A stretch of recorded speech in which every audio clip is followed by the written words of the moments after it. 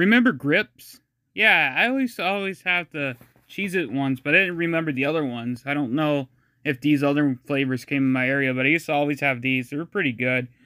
I like the Cheez-It ones. Those are the ones I used to have, and they're actually pretty good. They're like little bites of Cheez-Its, but they taste better than Cheez-Its, to be honest. But I don't remember the other ones, but apparently they came in other flavors, like the cookie and the other one. Anyway, do you remember GRIPZ?